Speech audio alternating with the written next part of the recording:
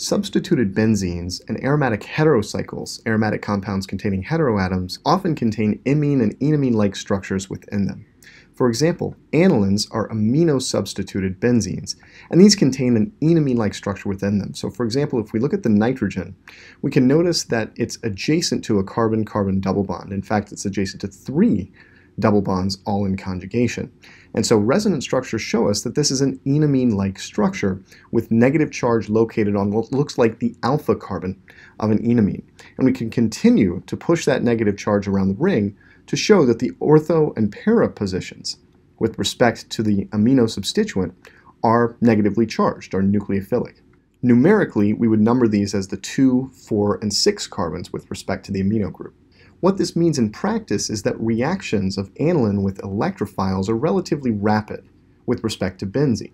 The ring is what we call electron-rich. It has an abundance of electrons as a result of donation from the amino group. So for example, we can simply treat aniline with Br2, bromine, with no catalyst. A catalyst is usually required in these reactions to substitute hydrogen for bromine at the 2, 4, and 6 positions. And at these highlighted positions, we have what look like enamine alpha carbons, and we've seen these acting as nucleophiles previously.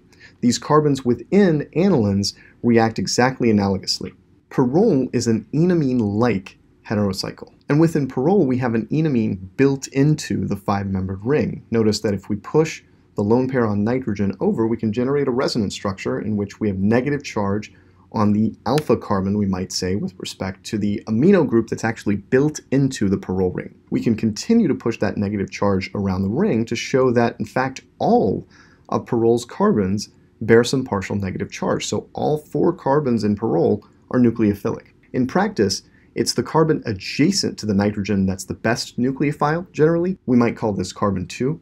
While carbon 3, the carbon adjacent, is the second best. And of course, the other 2 carbons on the other side of the molecule are homotopic with respect to these first 2. Here again, we see that pyrrole is an electron-rich ring, and the carbons within pyrrole are analogous to enamine alpha carbons and are nucleophilic as a result. So pyrrole reacts very rapidly with electrophiles, for example. There are also imine-like heterocycles, and pyridine is really the prototypical example. Pyridine contains a carbon-nitrogen double bond within its structure, and we can look at this as a kind of imine within the ring.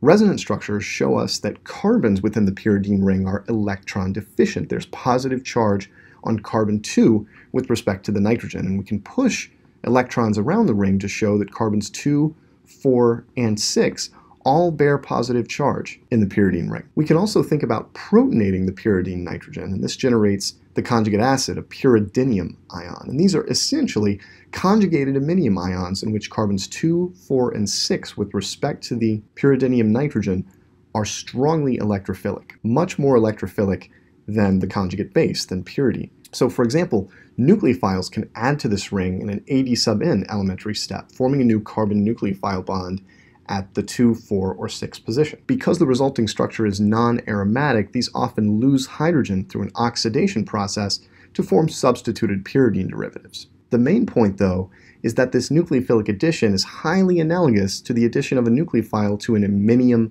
carbon, which is in turn analogous to the addition of a nucleophile to an electrophilic carbonyl or a protonated carbonyl carbon. So we can draw many analogies between the reactivity of pyridines and pyridiniums and the reactivity of electrophilic carbonyl carbons.